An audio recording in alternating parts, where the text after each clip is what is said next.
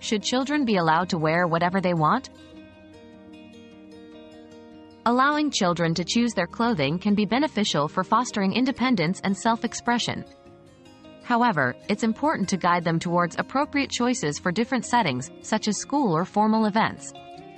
Setting boundaries and discussing options helps instill a sense of responsibility while respecting their preferences.